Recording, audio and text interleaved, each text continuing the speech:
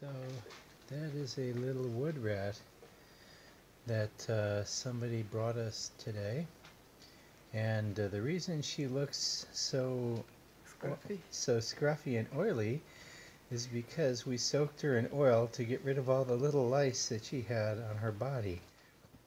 And when we did that, she froze like she was dead. I mean, looked just like a dead rat, but she was still breathing. And she did that for like a half an hour or something until we fed her some milk, and suddenly she came back to life and drank the milk.